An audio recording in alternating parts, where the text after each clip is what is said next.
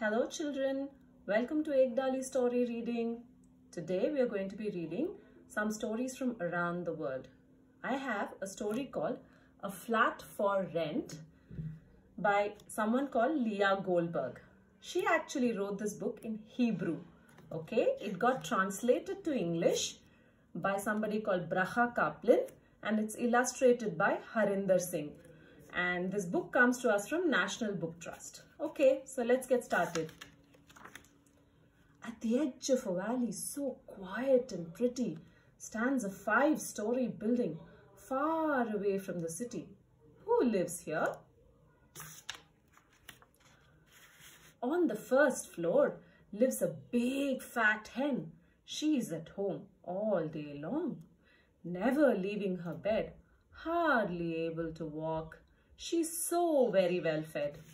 On the second floor lives a cuckoo bird. Her children are scattered. They live far away and visiting them takes up most of her day. On the third floor lives a black cat, very pampered and clean, with never a speck.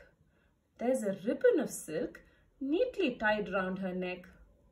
On the fourth floor lives a squirrel, cracking nut after nut. Oh my, what a sight!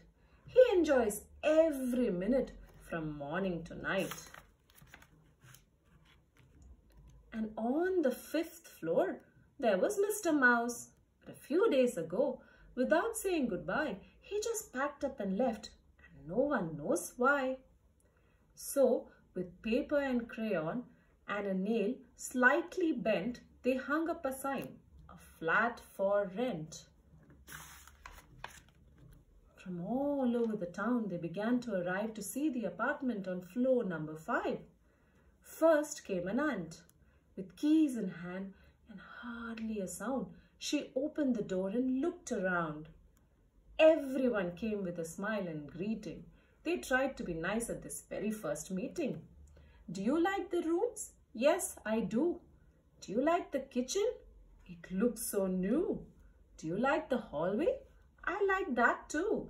Then of course you'll stay. No, no, no. Why not? The aunt explained. I don't like the neighbors. I'm always so busy and running like crazy. How can I live near a hen who's so lazy? She's at home all day long, never leaving her bed, hardly able to walk. She's so very well fed. What an awful thing to say. And the aunt just went away.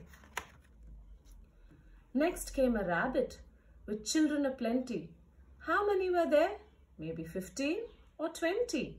She hopped up the stairs and with hardly a sound, just opened the door and looked around. Everyone came with a smile and a greeting. They wanted to be nice at this very first meeting. Do you like the rooms? Yes, I do. Do you like the kitchen? It looks so new. Do you like the hallway? I like that too. Then of course you'll stay. No, no, no. Why not? I don't like the neighbors. To live near the cuckoo would make me upset. She can't even find all her children, I'll bet. That's not what I want.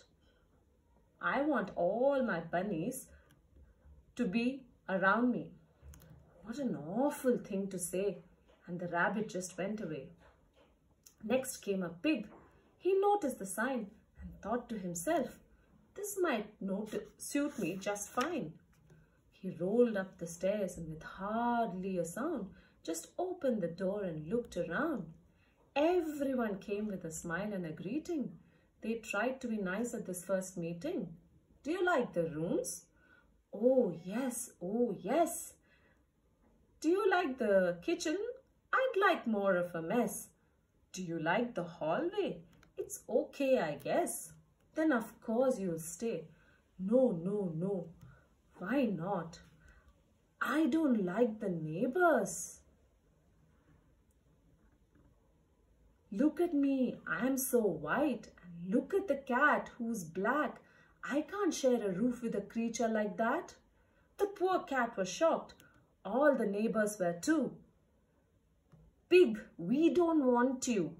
Now get out of here without further delay." And the rude pig went away. Next came a nightingale with a voice oh so sweet. He sang as he flew up the stairs. What a treat! He opened the door and hardly a sound, just stepped inside and looked around. Everyone came with a smile and a greeting. They tried to be nice at this first meeting. "Do you like the rooms?" Yes." "Do you like the kitchen?" Yes." "Then of course you'll stay." "No, I won't stay. I don't like the neighbors. The squirrel cracks nuts from morning till night.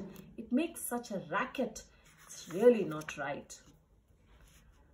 What would I hear when I open the door? A deafening noise and thundering roar. I need to hear music so sweet and so clear, and such noise is not good for my sensitive ears. Saying so, she left. Next came a dove, as polite as you please. She flew up the stairs with the greatest of ease. She opened the door and with hardly a sound just stepped inside and looked around. Everyone came with a smile and a greeting. They tried to be nice at this very first meeting. "Do you like the rooms? They're very narrow." "Do you like the kitchen? It's not very roomy." "Do you like the hallway? It's dark and it's gloomy." "Then of course you won't stay." "Oh, but I will. This apartment's just right, and having such neighbors will be a delight. The hen has a beautiful crown, and the cuckoo's the loveliest bird in town. The cat's black coat is shiny and bright, and the fun-loving squirrel cracks nuts day and night. It seems to me we can all live together as good friends and neighbors in all kinds of weather." So the dove moved in. The apartment's just fine. She hums and she coos nearly all of the time. At the edge of a valley so quiet and pretty stands a 5-story building far away from the city. There the cuckoo and the squirrel, the hen, the cat and the dove live together in peace, in friendship and in love. And so we come to the end of this beautiful, beautiful story that talks about how neighbors should live together in friendship and peace. Okay, thank you for listening to Ekdali Story Time. Bye-bye till I see you next.